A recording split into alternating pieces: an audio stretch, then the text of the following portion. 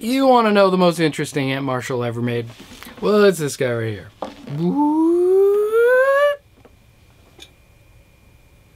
That's right. The Lead 12. This little solid state. This is a 1x12. I'm sure you've seen it in head form, which is even cooler. That looks like this. First time I saw it, I think I was watching Headbangers Ball, and Steve Vai was guest hosting. Hello, this is Steve Vai. You're watching Headbangers Ball. Maybe when the Whitesnake album came out, and that's what he was playing through. I think like a little Boss pedal and the Marshall Lead 12 stack. It didn't sound that great there, but it looked so cool. I mean, it looked like a full stack, just E and wee bitty. So you could get them now for $200 to $400. If you're gonna pay $400, you've just got to really want it. If you could steal one for $150, I got this for $150, probably because it's a combo and not a head. But it turns out the combo actually, if you could unlock its secrets, are super cool. How I became aware of this amp is that Bob Bradshaw apparently was using them as sort of a preamp. They were nice and small, but pretty light, solid state, so they're easy to maintain, and you could throw them in the back of a rack, and that was one extra preamp channel. So I believe Lukather had it in his rack for a while, and Trevor Rabin had it in his rack for a while, and then God knows how many other people there. But this must have been really secret behind Lukather's thing. I've never seen a picture of it in Lukather's rack, but it's sort of the rumors on the interwebs are that he's had it in his rack, which kind of makes sense, because if he was using the X88, he probably is going to want something else in between that 1 and 3. So 2 is, had kind of a weird gain level and stuff. So this might have been the choice there, a nice alternative to channel 2 on the Soldano Pre. So let's first just plug it in, and let me show you what we're looking at here. I'm going to do that in the room. Oh, man, that is not exciting. I'm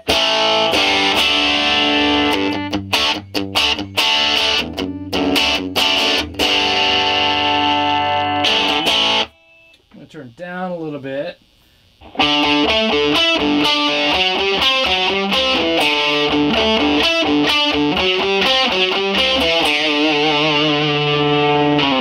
A little overdrive.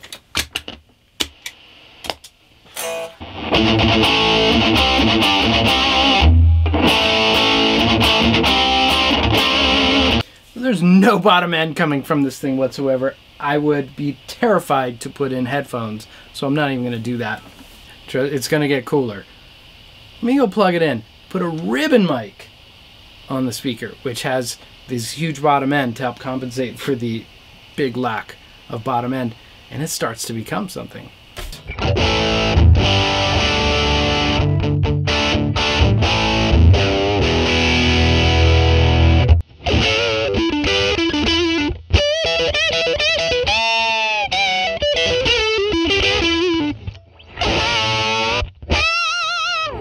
So now the real fun stuff is you take the line out of the Lead 12. It looks cooler on the head. On the combo, it looks kind of derpy having 2 wires sticking out the front. Anyway, you take the line out of the Lead 12, you plug it in to the best power amp ever made, the VHT 2150. Maybe the Classic's the best. I don't know. It's a battle. Either way. And now you've got something pretty cool going on.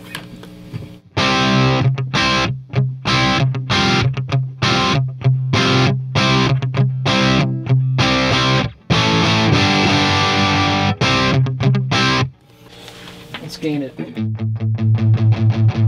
then you put some of that like Lukather goo on it, and you get some of that Lukather era stuff.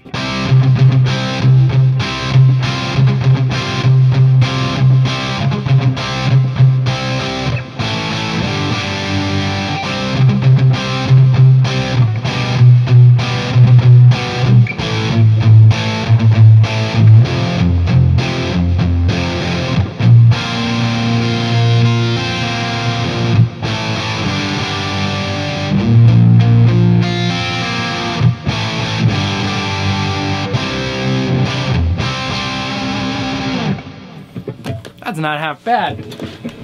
Let's see how far we can push this thing. High gain, gain all the way up. More volume, more treble, less mids, more bass.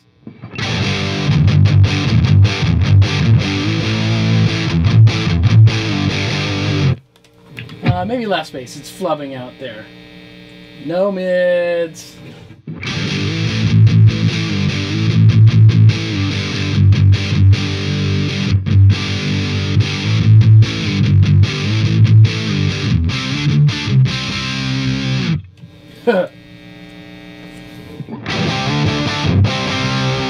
Oh, I mean, that sounds so much better now.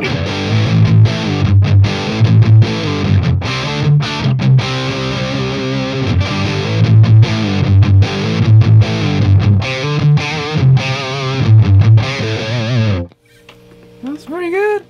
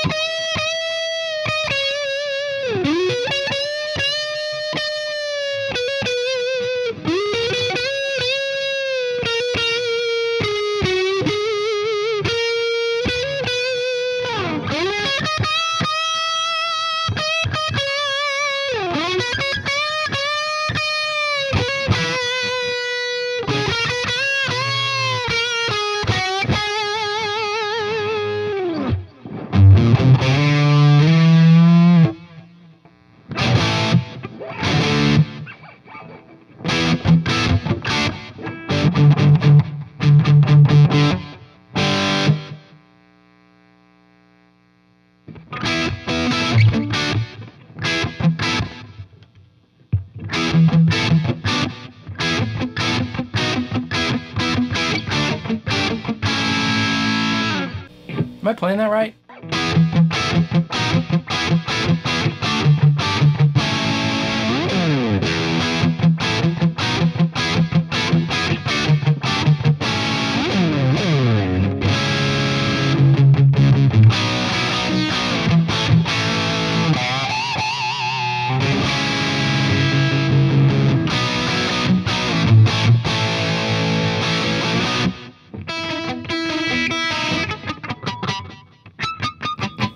Well, it's not like it's oozing with harmonic compression and juiciness, but it's a sound and it's fun, and that's kind of all it does.